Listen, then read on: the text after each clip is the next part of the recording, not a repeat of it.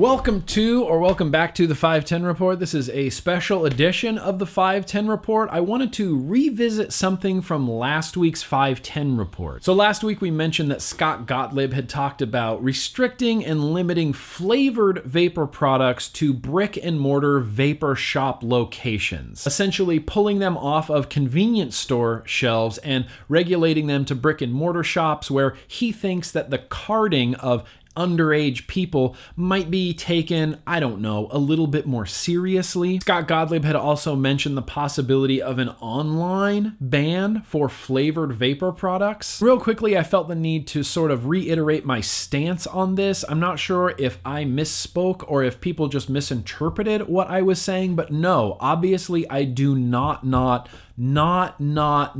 support an online ban. That would be ridiculous. I don't support a ban of any kind. This is definitely a case of if you give the government an inch, they will take a mile. And with that said, I am still okay with Scott Gottlieb regulating and limiting flavored vapor products to brick and mortar stores. This isn't something that's completely unheard of. There are alcohol stores where you go and you buy alcohol and they card you when you come in. There are marijuana dispensaries where you go and buy marijuana and they card you before you go in. I don't see why vape shops can't sell vapor products where you get carded before you go in. This overall makes a lot of sense to me. Keeping in mind that this is literally just for flavored vapor products, not anything that is a tobacco or a menthol type of vape, right? So you would probably still be able to go into an AM/PM or a 7-Eleven or a Flying J or a Circle K and get a tobacco or menthol flavored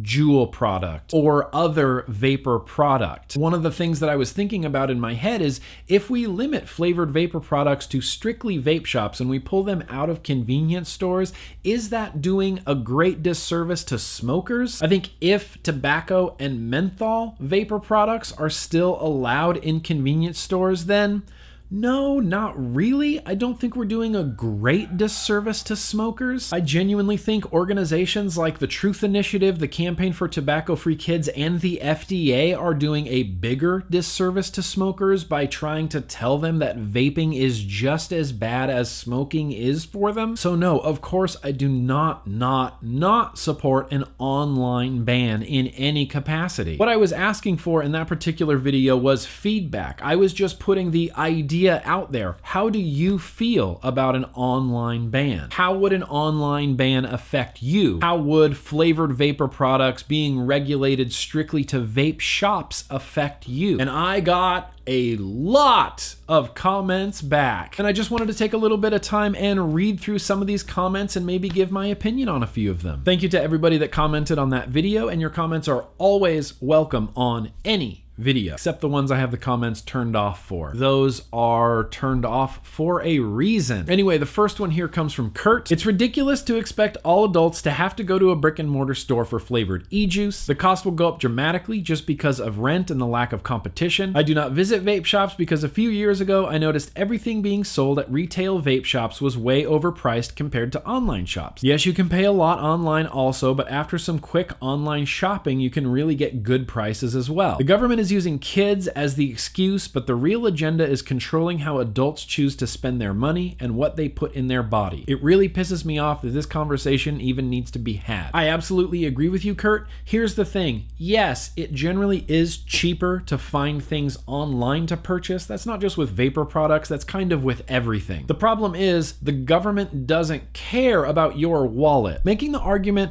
that things need to be available online because the price is cheaper is not a very strong argument to stand on. The government doesn't care how much something costs you to buy because you're buying it of your own free will. So the cost argument, while I agree with you, Kurt, it isn't going to make a big difference to the federal government. Got a comment here from Matthew. I disagree. Without convenience store sales, that customer who would have had a chance to switch most likely won't. Let's say a man goes into a gas station to purchase his cigarettes. While he's there waiting in line to buy his pack for the day, he gets an epiphany and wants to try quitting. It happened to me. me and buys a Juul. You're forcing those who are on the fence of quitting to go out of their way to purchase a device. Most people are all about convenience. Most smokers still smoke because it's convenient for them to just light up and not have to go to a vape shop, which could be miles away. This ties into online sales as well. Those who live in rural areas may not have a shop within 100 miles or so. Think about that, Nick. It would force those that don't live by vape shops to continue to smoke. The forcing those that don't live near a vape shop to continue to smoke is a very compelling argument. Got a comment here from One Vape at a Time. In the area I live, I would have to drive nearly 2 hours to find a decent brick and mortar shop. I've tried. I feel like limiting flavored products to vape shops would be a temporary solution. I think the reason minors are able to purchase things like the Juul at gas stations, etc. is laziness. If vape shops are the only ones carrying such products, underage vapors will still find a way to get the product if they really want it. Gas stations are supposed to card anyone who appears to be under 40 years old and just don't. What guarantee is there that these vape shops will obey the regulation? The parents need to police their kids, not the FDA. Mr. One Vape at a Time, I absolutely agree with you as well. I do think it is the parents' job to police their kids, not the FDA. Got another comment here from Pierce. I apologize for the length of this in advance. I agree with the brick and mortars being treated as a bar and have to show your ID to enter. I also see how that would ward away newcomers to vaping, but I see that as a way to protect the community that we have grown and come to love. As for getting rid of online transactions altogether, I believe would hurt everybody in the community as well. I myself am about an hour away from the nearest brick and mortar, so online is the best choice for me, even if I have to verify every purchase. Don't get me wrong, I always go out of my way for them, but online bulk is usually what my income prefers. Bill left a comment and said, my vape life is 100% from online. I think they need to set in place stronger methods of aid verifications for online sales, not ban it. Bill, I could not agree with you more. I see no reason why in 2018 with the technology we have that we can't verify someone's age through a website. How does that software not really exist yet? There are things out there like Blue Check, which is generally kind of just a pain in the ass. There's got to be a better way, and I don't know why someone hasn't done it yet. Vapester Deluxe left a comment. I make my own e-liquid, which is 10 times cheaper than buying it pre-made, and that requires me to buy my flavorings and DIY supplies online. This way I can quickly mix up a 30ml bottle of tasty e-juice for less than $1 compared to the $20 I would pay at my local vape shop for the same amount, not to mention the lack of variety in vaping hardware at my local vape shops. I think vape sales should be limited to physical and online vape shops. This honestly raises another pretty good question. What constitutes a flavored vapor product? I get the feeling that DIY supplies might not be affected by an online ban if that online ban is for flavored vapor products. Buying a gallon of PG is not a flavored vapor product. Buying a 100ml bottle of high nicotine for DIY mixing isn't a flavored vapor product. And buying flavorings from the Perfumer's Apprentice or Loran's is not a flavored vapor product. So Vapester Deluxe, I think your DIY supplies will be safe if, again, the ban is just for flavored vapor products. And I just want to mention again, flavored nicotine is what I believe the FDA is really concerned with. I don't think they're concerned about a battery. I don't even think they're concerned with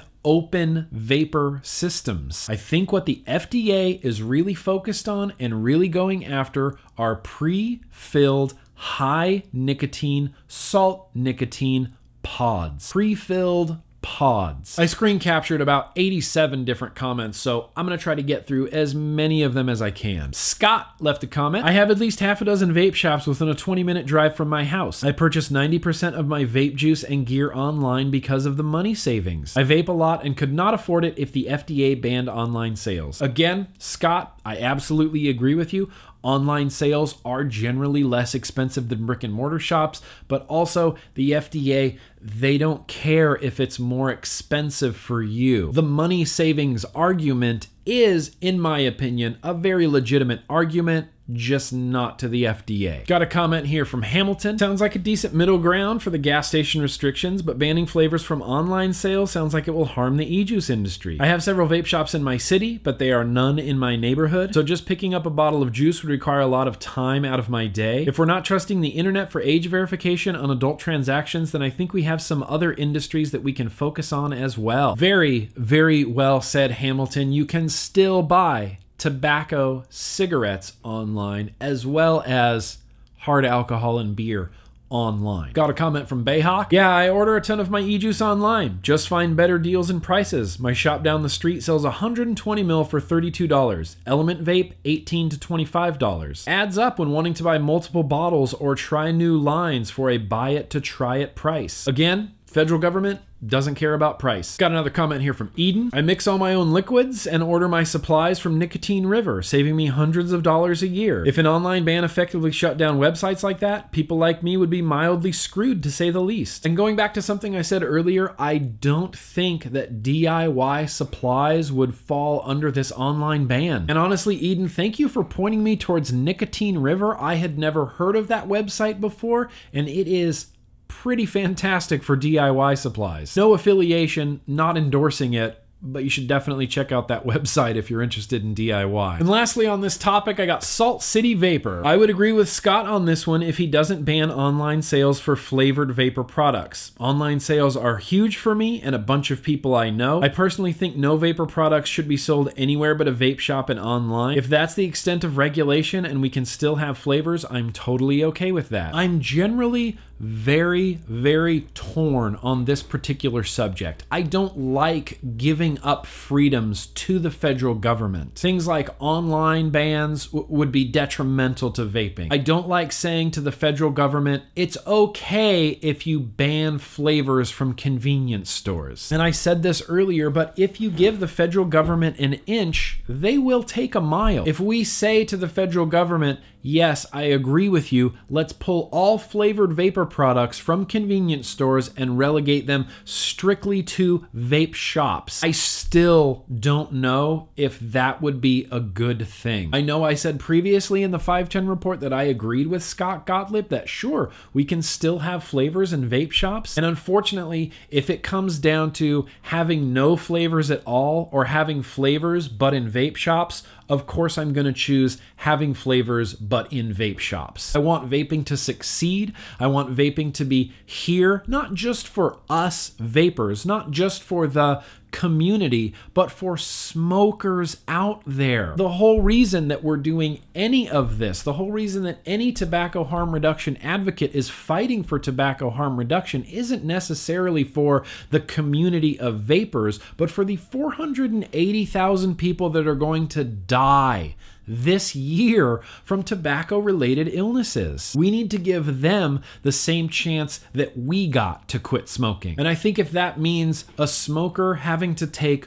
one more step to get to a vapor product, I feel like that's not a completely unreasonable thing to ask of somebody. If they can still pick up a tobacco or menthol flavored Juul at a convenience store, and that's enough to get them interested in vaping, and that's enough to keep them off of their cigarettes, then mission accomplished. If they then decide after that, maybe I'd like to try a blueberry or mango flavor, then they can go to a vape shop and get their flavored vapor products. We do have to remember that this industry is kind of still in its infancy. So when I hear from subscribers where they say I have to drive 2 hours to get to a vape shop, I have to drive 3 hours to get to a vape shop, the longer time that goes on and the more popular that vaping gets and the more people that continue to move from traditional tobacco cigarettes into far less harmful vapor products, there will be more brick and mortars. Capitalism will expand the reach of vapor products. So yeah, I think that's where we're going to leave that, and I would like to end this 510 report with one last comment from Stomp and Peak. It's not related to the subject of online sales, and it's not related to the relegating of flavored vapor products to brick and mortar shops. I just really like it, and I want to read it. Well, I was a lifelong heroin user. It is possible to smoke it without a vape.